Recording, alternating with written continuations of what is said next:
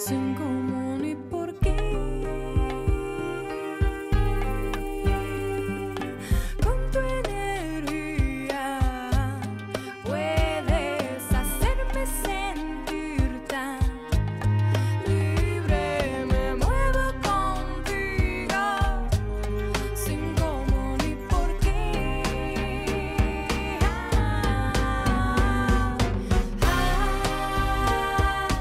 Bailaré hasta el amanecer contigo, o dando vueltas. Bailaré hasta... Good morning. Let's try that again. Good morning. Welcome to the 17th Annual Statewide Summit for Bilingual Parents.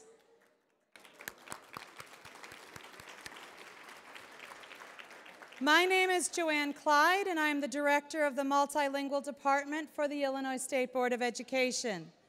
Before we get started, I have some announcements for everyone. So, first of all, please be sure that your cell phone is in silent mode. We have a lot of speakers and a lot of presentations throughout the day, and it would be a shame if they were interrupted. There are more than 1,100 people attending the summit today. Unfortunately, this means that the session you want to attend might be full when you get there. So we encourage you to select 2 or 3 different sessions that you're interested in so you have a backup. Please go to the interpretation table by registration if you'd like assistance from an interpreter before you go to a session. We have interpreters in 14 different languages here today. I would like to take a moment to introduce our interpreters, so as I say the language, I would request that they please stand up and raise their sign. We have interpreters here for Spanish,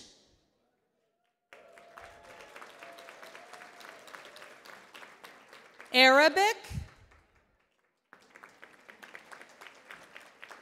Mandarin, Russian, Ukrainian, French, Karen, Dari, Portuguese, Cantonese, Polish, Pashto, and English. Why English interpreters? Half of our sessions are offered in Spanish. So if you would like to attend one of those Spanish sessions and need an interpreter into English, we have interpreters available. For those of you who have already picked up headsets to hear your interpreters, language channels are channel 1 is for Spanish, channel 2 is for Arabic, channel 3 is for Mandarin, channel 4 is for Mongolian, channel 5 is for Russian, channel 6 is Ukrainian, and channel 7 is French. Please feel free to wear a mask if you'd like during the summit. There should be a mask in your bag that you received at registration. During the day, we would also encourage you to please visit the exhibit tables. There is information at those tables on topics such as education, social services, and healthcare. Be sure to pick up your free book. The beautiful multicultural books are located in the south foyer, just outside of the ballroom. Finally, before we move on to our speakers, please note that the men's bathroom to the right of the ballroom has been converted to a second women's bathroom. There are men's bathrooms downstairs and by the lobby of the hotel. At this time, I would like to introduce Isabel Ramiriez, the Family and Community Engagement Coordinator for Cicero School District 99. Isabel Ramiriez has 26 years of experience in education. During that time, she has held several positions as a teacher, parent coordinator, and administrator. Isabel has a bachelor's degree in international business from St. Xavier University. She earned a Master of Arts in Teaching from Columbia College and a Master of Arts in Educational Leadership from Lewis University. Isabel is currently the Parent Outreach Liaison for District 99. In this position, she collaborates with all stakeholders to raise the academic achievement of students. Isabel.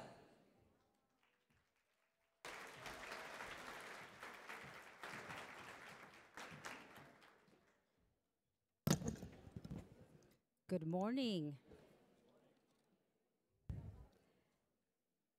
It's a pleasure to be here. I'd like to wish Happy Mother's Day to those of you mothers ahead of time. I know it's 1 week from now, but Happy Mother's Day. I know it's hard to be here running a family and then taking time to learn, so congratulations on coming here. So before I introduce Dr. Isoye, let me tell you a little bit about him. He's going to be giving our welcome address. Dr. Stephen Isoye is the chair of the ISBE. He has more than 35 years of experience as an educator, from science teacher to department chair, curriculum leader, principal, and superintendent. Most recently, he served from 2016 to 2022 as superintendent of Niles Township High School, District 219 in Skokie, where he oversaw the development of curriculum and programmatic changes, as well as the district's work to develop and secure technology infrastructure. Dr. Isoye was previously superintendent of Oak Park and River Forest High School, District 200 in Oak Park from 2010 to 2016. He earned a doctorate in educational leadership from Northern Illinois University in DeKalb in 2011. Dr. Isoye served on the Board of Trustees for the Illinois Mathematics and Science Academy from 1998 to 2021, including as chair for 4 years, and on ISBE's State Assessment Review Committee and Performance Evaluators Advisory Council. When the pandemic hit, he became a member of the Illinois Association of School Administrators COVID-19 SWAT team. Among his many honors, Dr. Isoye was named Illinois High School Principal of the Year in 2010 and Illinois Teacher of the Year in 1998. Please help me welcome Dr. Isoye with a warm applause.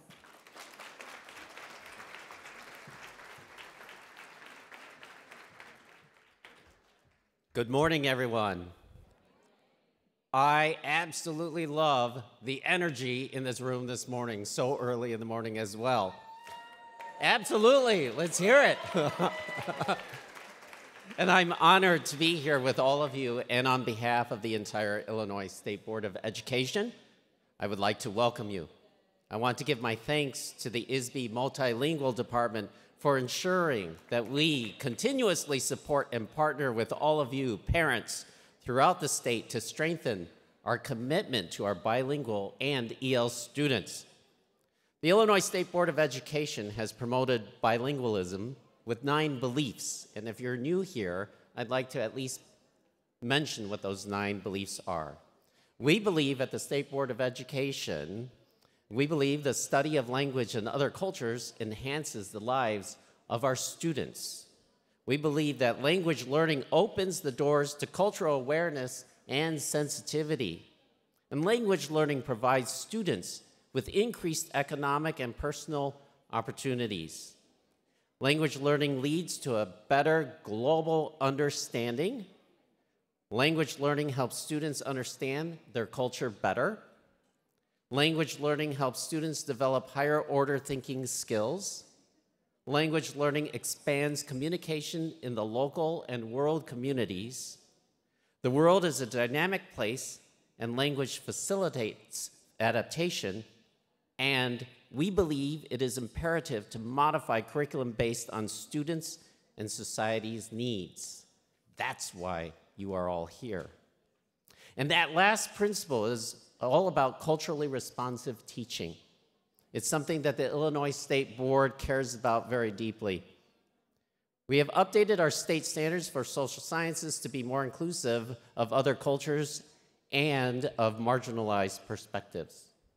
And our educator preparation programs are training teachers how to engage students from all different backgrounds by empowering student voices and family engagement.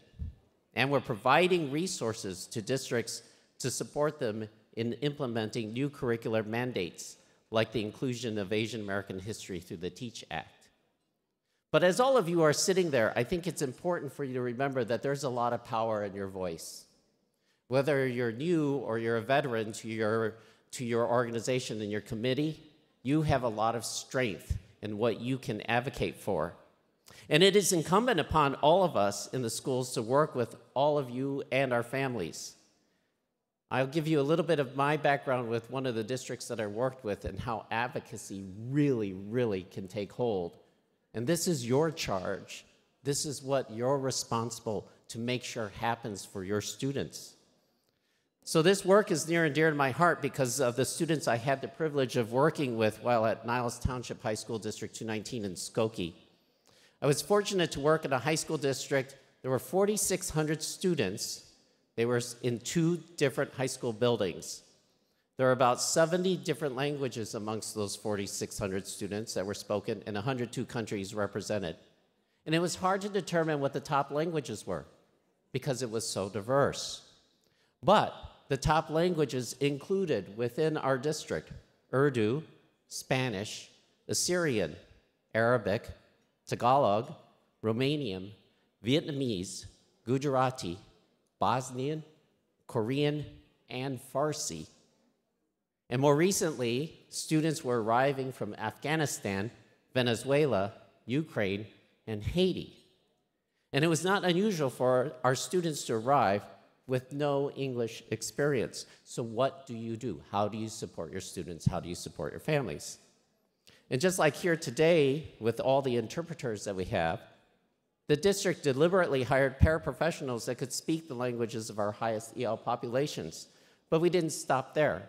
We made sure that we hired teachers and support staff that were multilingual, regardless of what their subject matter discipline was. Students must see adults like them in our schools. This helped, absolutely. This helped us communicate, but also, and just as important, learn about the different cultural backgrounds represented by all of our students and families. In addition, through advocacy from parents, the district hired family liaisons to translate letters and send out information on behalf of the district. The liaisons also provided workshops regarding technology, school in general, school events, and social services. In addition, the 5 elementary districts in Skokie and the high school district collaborated together with an EL parent center. Each district provided funds for this local parent center. The EL Parent Center provides supports to families in the community by offering courses for literacy, ESL, financial literacy, immigration issues, citizenship, and employment. And those are only a few examples that are coming from one small part of the state. Now, where does advocacy come in? This had nothing to do with the administration, but I'm going to share 2 stories where the community was able to gather together. So the TEACH Act, this was by our local representatives. It was co-sponsored by Representative Jennifer Gong Gershowitz and Senator Ram Vilivalam.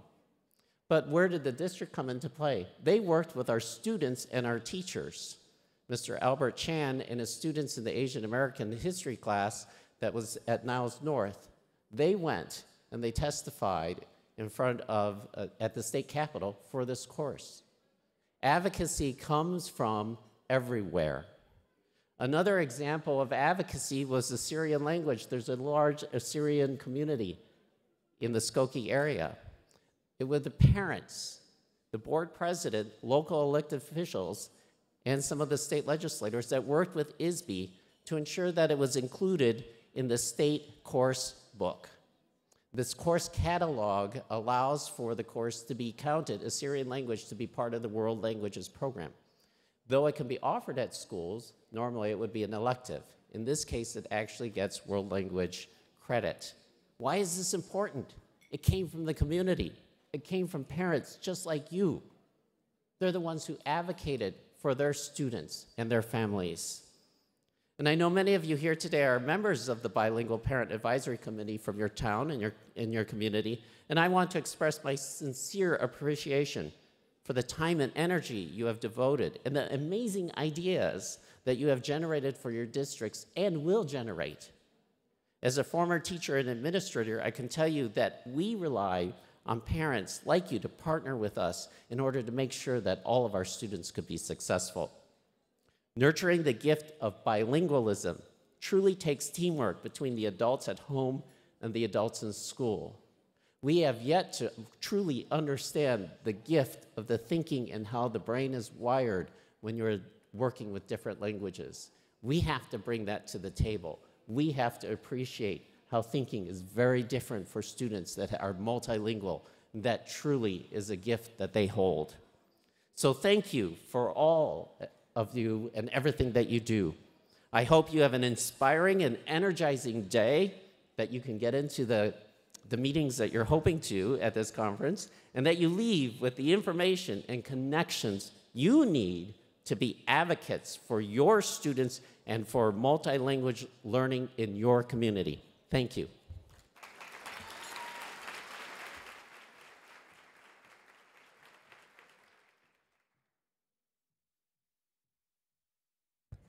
Let's thank Dr. Isoye again. Thank you very much.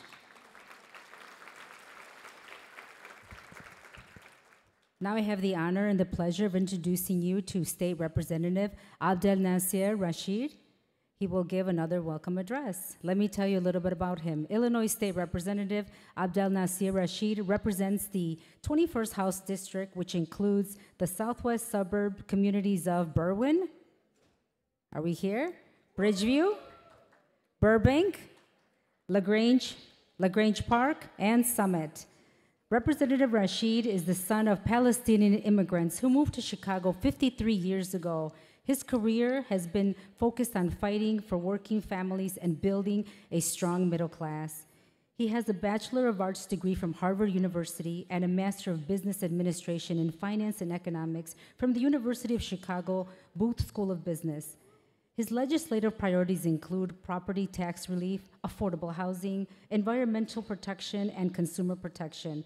Prior to his election in November of 2022, Representative Rashid worked for the Illinois Coalition for Immigration and Refugee Rights, served as Deputy Chief of Staff to former Cook County Clerk David Orr, and was Chief Policy Officer for Cook County Assessor Kaji.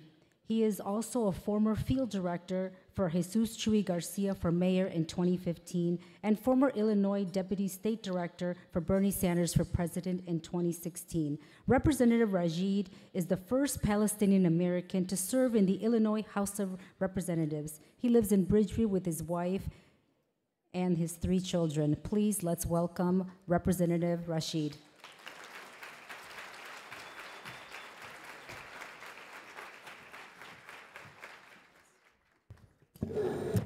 I'm sorry about that. Good morning, everyone. Let me get this over here. There we go. Good morning. Let me start off by thanking the Illinois Research Center Director Josie Yanguas and your team for the invitation. Yes, let's give her a round of applause and the whole team for all the work that you've done. I'd also like to recognize Superintendent Tony Sanders, the chair of the Illinois State Board of Education, Stephen Isoye, and the director of the Multilingual Department, Joanne Clyde. Thank you for your tremendous work and dedication to education and advocating on behalf of students across the state.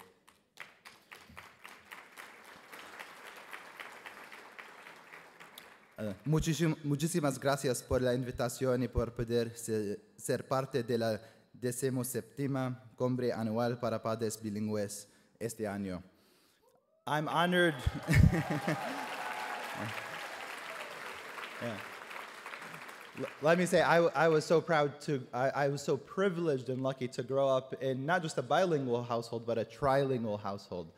My parents moved from Palestine to Puerto Rico and lived there for several years, learned Spanish before moving to Chicago. And so growing up, of course, we spoke English and my parents spoke Arabic with us, but I heard them always speaking Spanish, especially when they didn't want us to understand what they were saying. But we caught on eventually, and so I do understand quite a bit of Spanish. And it was very important in our household that we learn Arabic so that we continue to be connected to our own heritage and our culture. In a world that's becoming increasingly diverse, being able to speak more than one language is an essential skill.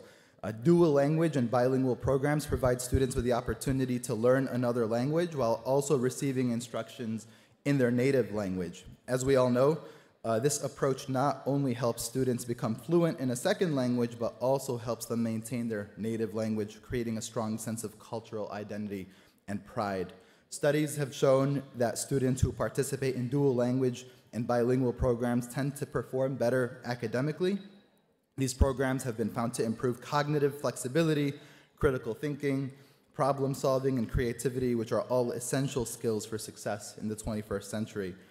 In addition to the academic benefits, dual language and bilingual programs can also have a positive impact on our economy. As businesses become more global, the demand for bilingual employees is increasing. Investing in dual language and bilingual programs can help produce a workforce that's better equipped to meet the demands of a diverse economy, which can ultimately lead to increased economic growth and prosperity. However, many schools across our state and country don't offer these programs. That's why it's important for the state to invest in programs that ensure all students have access to these valuable educational opportunities regardless of their socioeconomic background. I'm very proud to share that my bill, HB 3822, has passed out of both chambers and is on its way to the governor's desk. What this bill does is it requires the state to develop a comprehensive report to support the development and expansion of dual language programs across the state.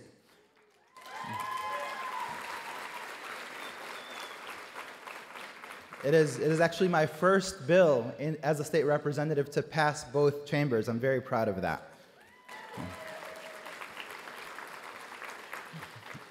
Once we receive the report that this bill generates, I'm committed to working with my colleagues and with all of you to take meaningful action to expand access to dual language programs in our state. I look forward to our work together, both in Springfield, in the 21st District, and throughout the state, as we continue to advocate for the future of all students and their access to crucial educational opportunities they need to succeed. Thank you all very much. Okay.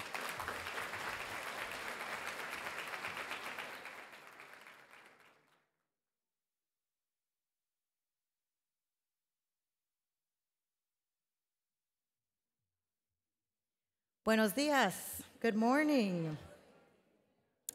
I am Carolina Fabian. I am the new Director of Family and Community Engagement for the Illinois State Board of Education. And previous to this role, I have held other positions such as paraprofessional, teacher, administrator, and I am also an elected board member of the Waukegan Public School District. You can find my crowd real easily. However, no title has given me more satisfaction than that of parent. It is a difficult job with a lot of overtime and no pay. Therefore, I want to personally thank you all for taking your time out of your busy weekends to learn how you can help your children grow academically and multiculturally. Thank you, parents.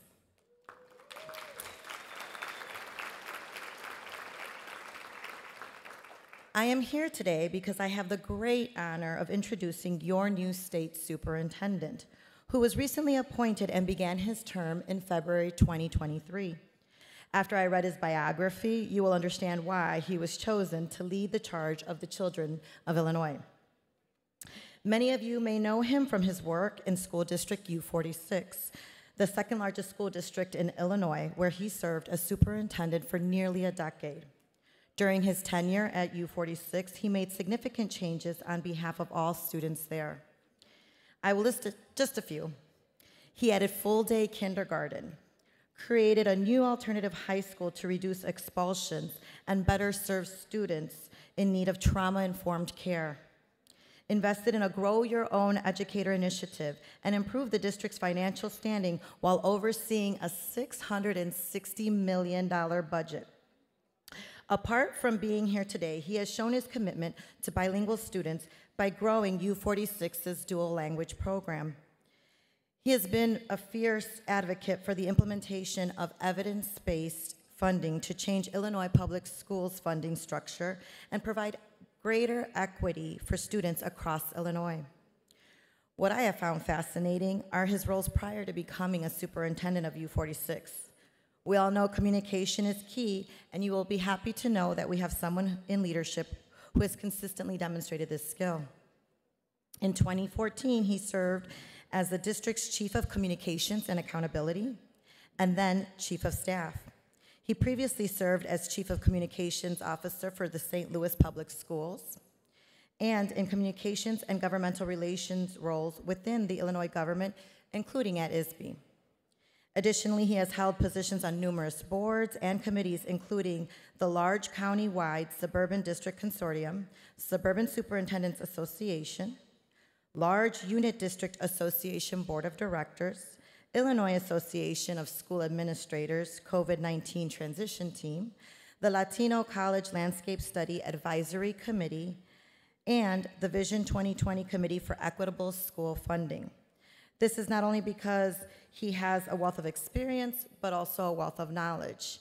He earned his bachelor's degree from the University of Illinois Springfield, his master's of business administration from New York Institute of Technology, his chief school of business office endorsement from Northern Illinois University. He has an honorary doctorate of laws from Judson University and his doctorate of education from Aurora University. Due to all his work and experience, he has received multiple honors, including the 2021 Illinois Association of School Administrators Superintendent of Distinction, 2021 Award of Merit from the Illinois Public School Relations Association for his weekly newsletter, 2019 Elgin Area Chamber of Commerce Leadership Award, and 2015 Hanover Park Educator of the Year.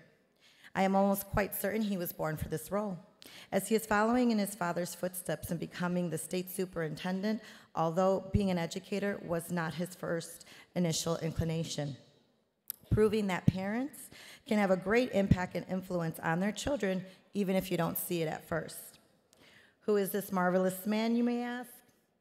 It's none other than Dr. Tony Sanders, and I invite Dr. Sanders to wow them all from here.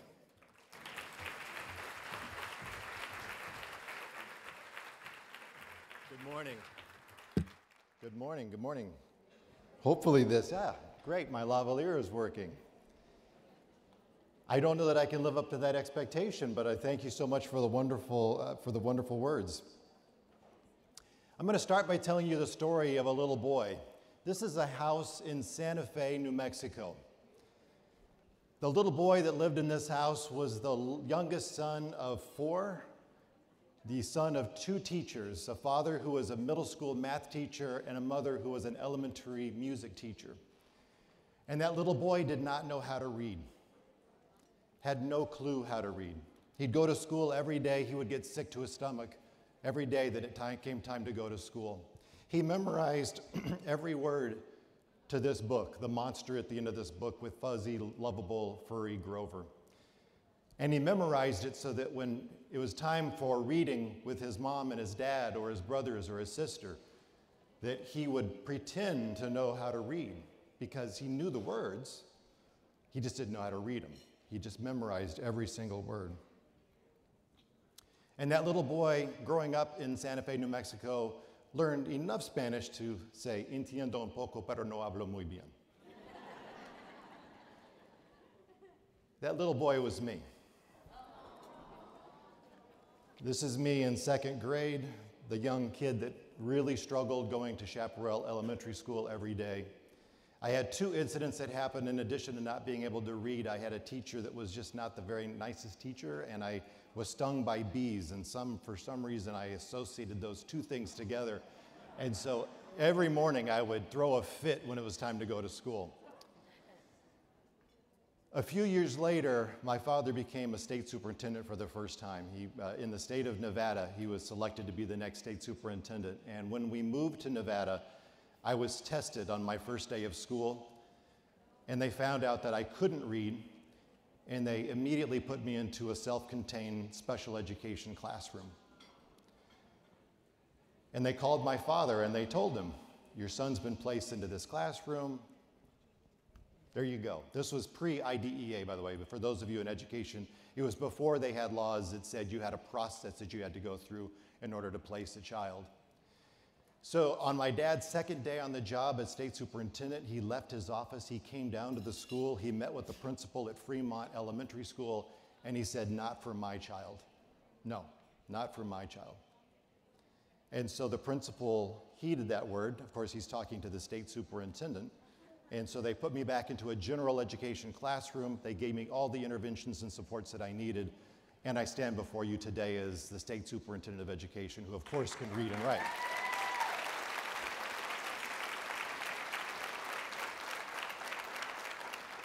I say all that because, well, for 2 reasons. Number one, it was the first recognition I had as a child of the privilege that comes when you have actively engaged parents. Your work as parents in your school districts helps give your children the privilege that they need to succeed. So I want you to give yourselves a round of applause.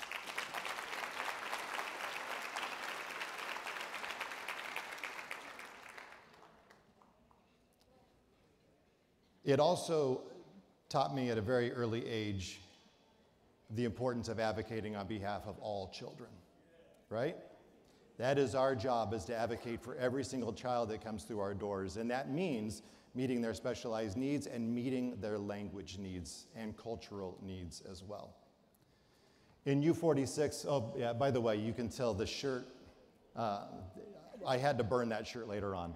That's just, it's a really horrible shirt.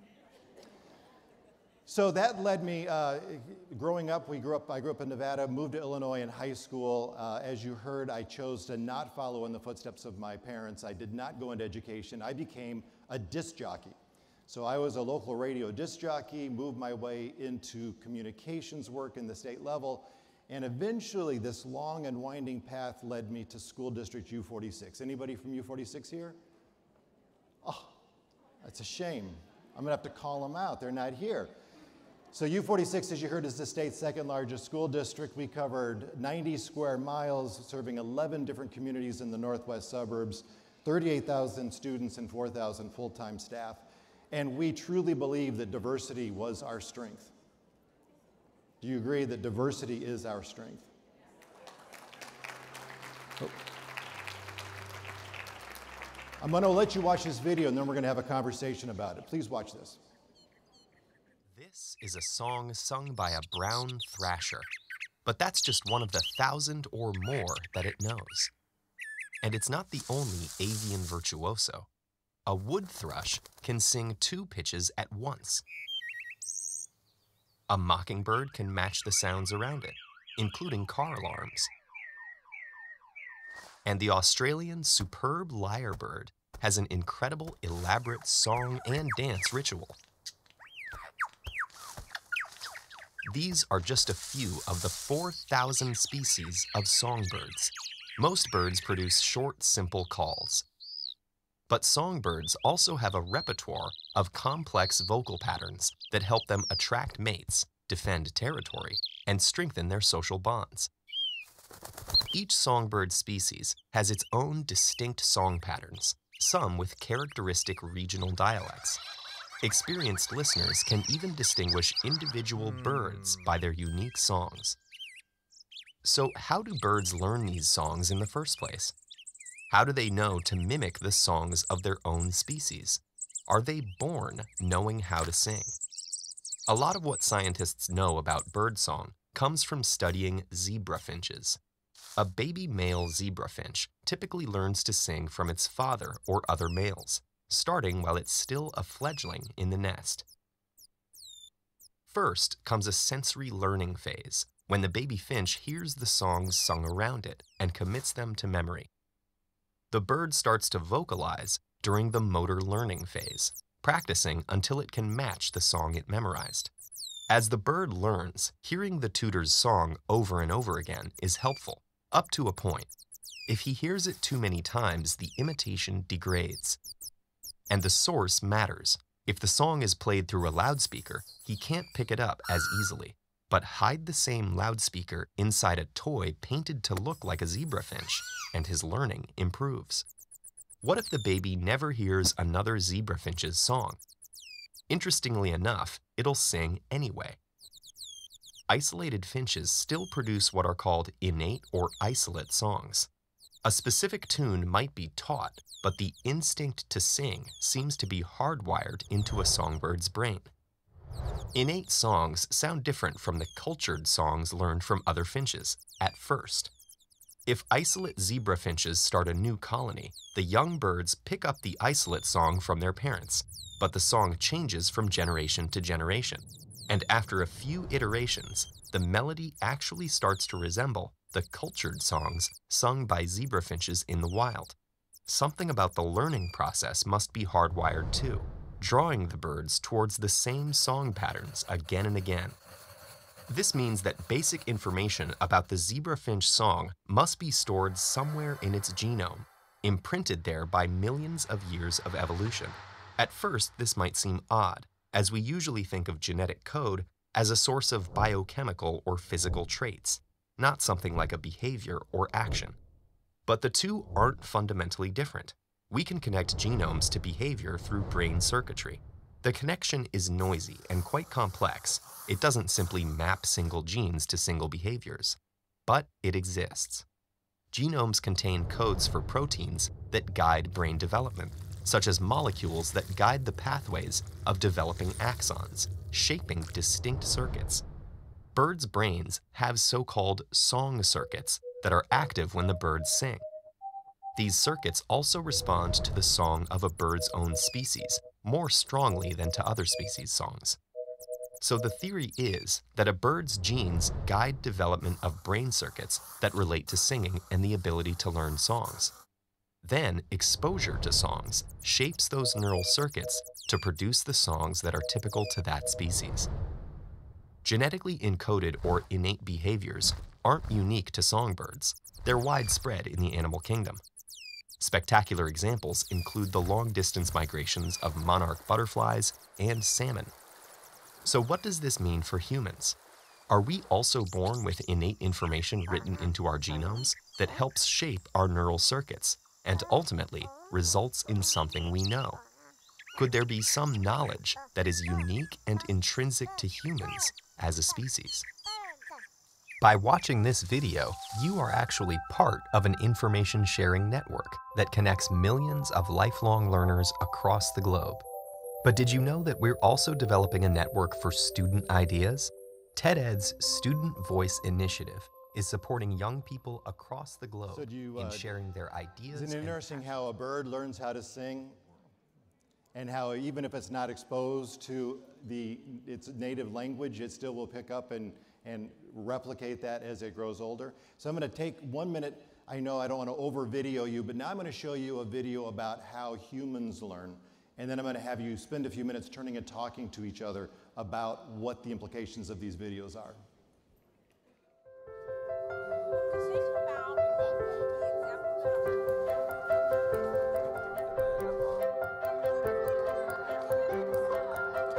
The power of the social brain has been totally underestimated.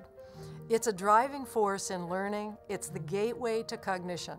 We have evidence that the social brain is operating to assist learning throughout the lifespan. So let's think about human babies. We know in the development of language that there's a very important period between 6 months and 12 months of age where babies are mastering the sounds of language. So we've done experiments in which babies are exposed to a foreign language right at that critical moment. They're listening to a Mandarin speaker when they're growing up in an English family. What we've demonstrated is that if a baby at 9 months has 12 sessions of play with a live human speaker, they learn so well that they're statistically equivalent to the babies in the foreign country who've been listening for 10 months. However, if the babies are exposed to the same material at the same time, same room, same dosage, but not exposed to a live human being and instead on a beautiful DVD, they stare at it, you think they're learning, but the brain tests following exposure show that the kids in the machine group learned nothing, but the babies in the live group learned so well they matched the babies in the foreign country.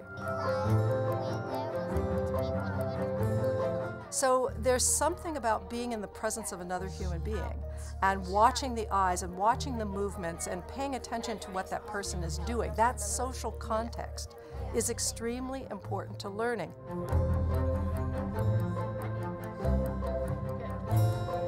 We can see it in school-age children who use the social brain when they're interacting with one another to collaborate, when they're studying how another person goes at it, when they're watching the eyes, even unconsciously, of their study partner to work towards a solution together.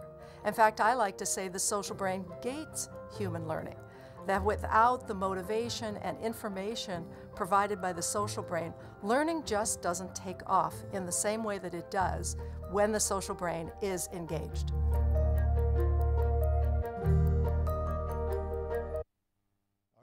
So we're going to take a few minutes now at your tables. Please just have a quick conversation about what connections do you make between these two videos and language acquisition? What's something new that you learned? And do you see any implications for our work in serving students? So just give a few minutes at your table, have a conversation, please.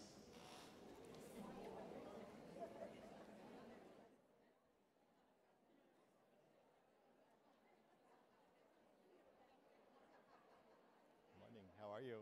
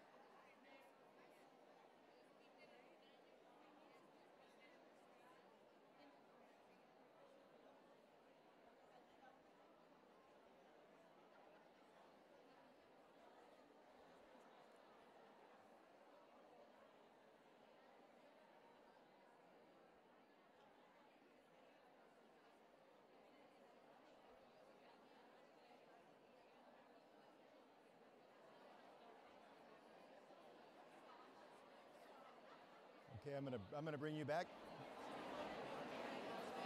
All right, let's go ahead and come back.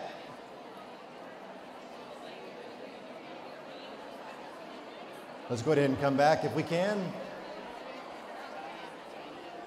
Anybody want to share out anything that you saw? Anything that you want to, any discussion points?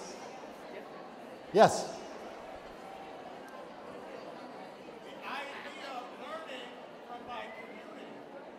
The idea of learning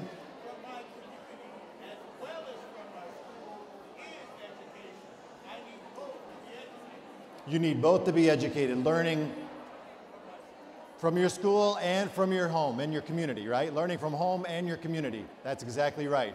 Any other feedback? Anybody else have discussions you want to share out? Everybody's rushing to raise their hand. I see it. Yes. Yes.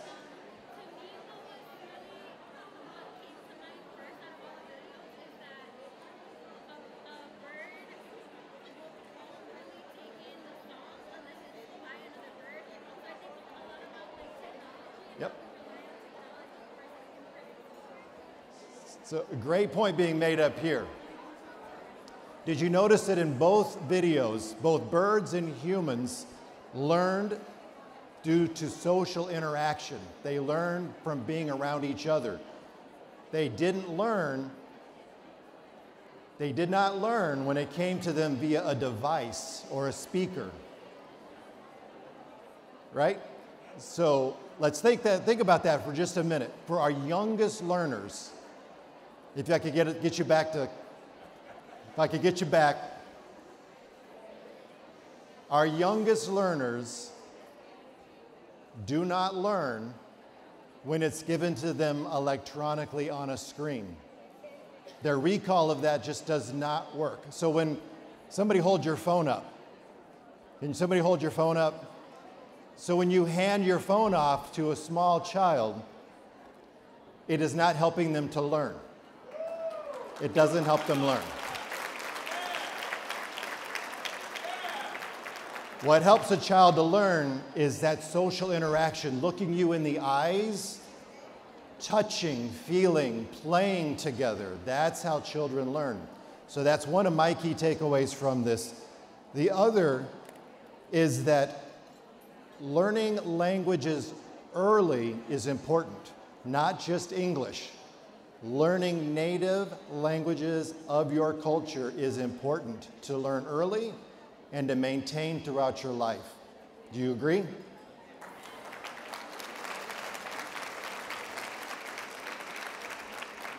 So the other things I noticed in these videos is the importance of parents, right? In each case, you saw the important role that parents played in the education of their child.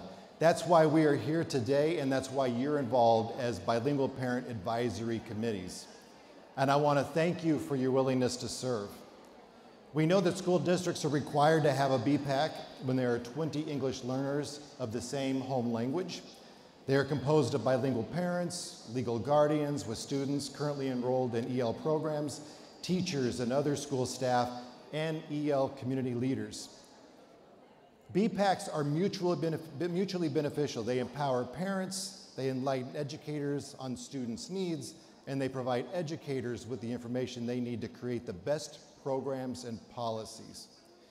We have several hundred districts that need to assemble BPACs and have not done so yet. If your district has a BPAC for more than 10 years, please stand up. If you've had a BPAC for more than 10 years, please stand up. Let's give them a round of applause.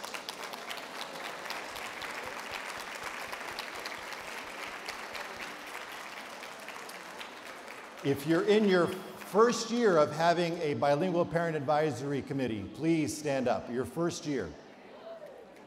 Let's give them a round of applause.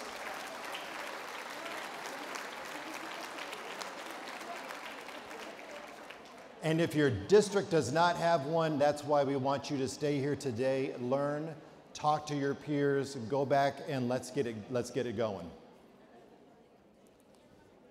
In Illinois, 77% of school districts have English learners, and our students speak more than 270 different languages.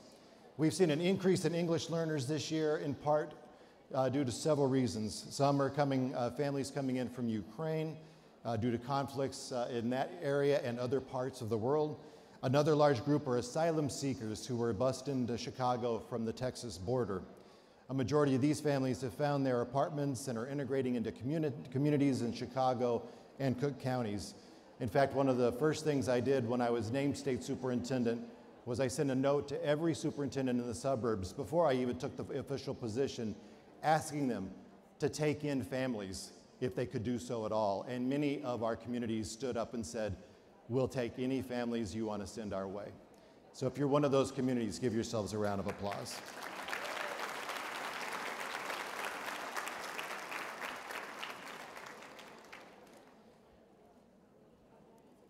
In U46, we had this philosophy that no student should have to lose a language to gain a language, right? No student needs to lose a language to gain a language.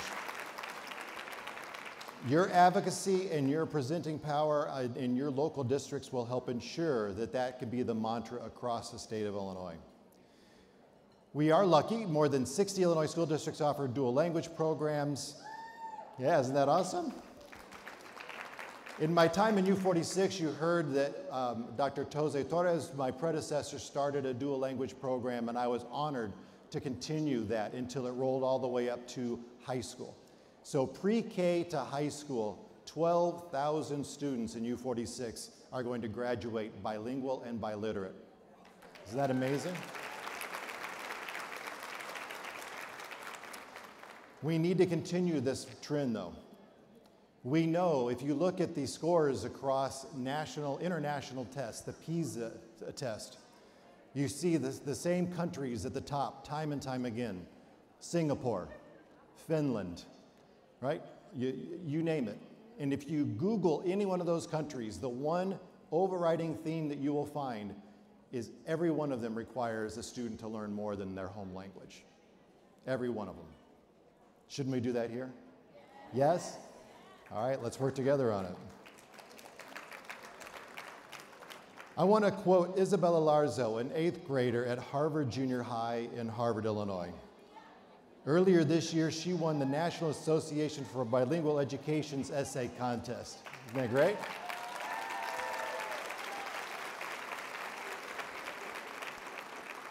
We have some folks from Harvard here. You probably want to stand up and be recognized. There you go.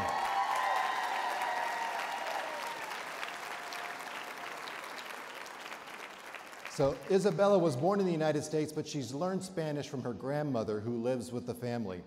The title of her essay is The Blessing of Being Bilingual. In it, she writes that being bilingual, quote, can open doors in work, school, or just to talk and enjoy being with your family. It allows us to learn from other cultures and to work together to solve problems. It's a profound statement that we can all learn from. She also writes about teaching her grandmother English and that her grandmother is becoming fluent at the age of 76.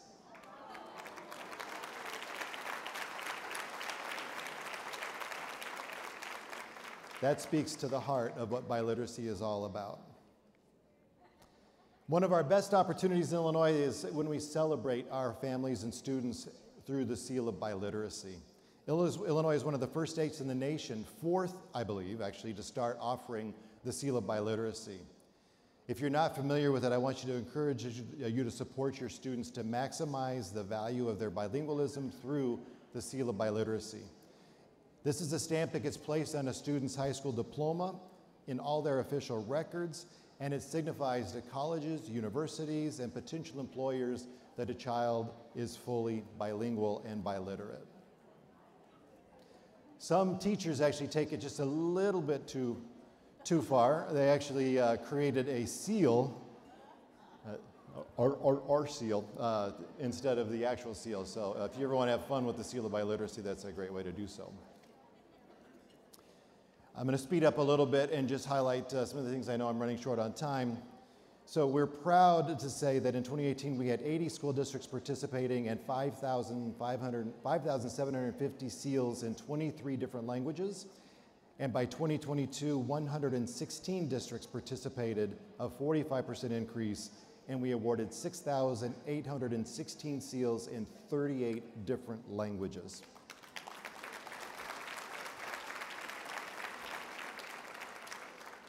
AP is another area where we've shown incredible growth in terms of serving our students. We've seen dramatic growth because of the AP Spanish language exam. I know in U46, students would take that exam their freshman year, pass it, and they would walk away with AP college credit walking out their door.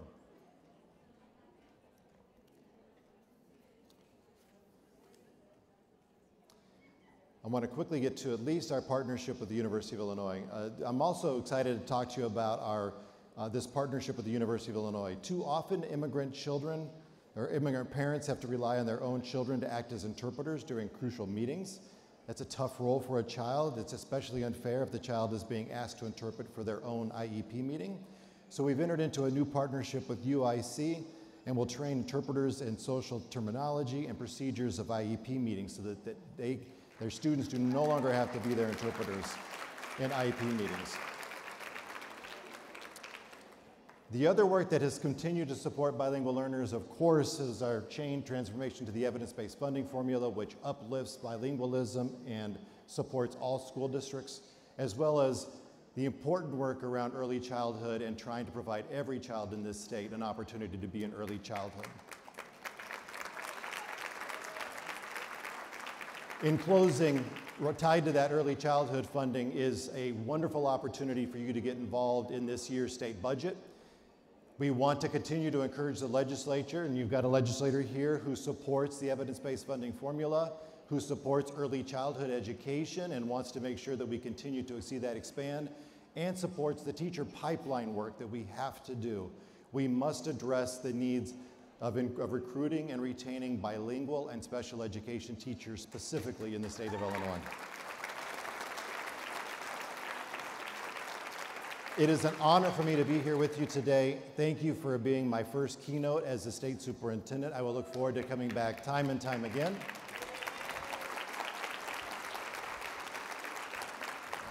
And if you want to follow me on Twitter or Instagram or anything, I'm on all over social media. So Joanne, thank you all so much. I appreciate you being here. Thank you, Dr. Sanders. It was a pleasure to listen to you and to hear your comments about bilingual education and the importance of it. Before we dismiss to go to our next sessions, I have a few announcements. First of all, we have found a lost phone. If you are missing your phone, please go to the registration table at the front in order to retrieve it. Please also take all your belongings with you when you leave this room, because we will need to reset it for lunch. And there's no guarantee that it will be here when you return. Again, another reminder that the men's bathroom on this floor in the corner has been turned into a women's bathroom. So gentlemen, there's a restroom downstairs or in the lobby of the hotel. Thank you all for coming to the 17th Annual Bilingual Parents Summit. Enjoy the rest of your day and return here for lunch at 12:45. Thank you.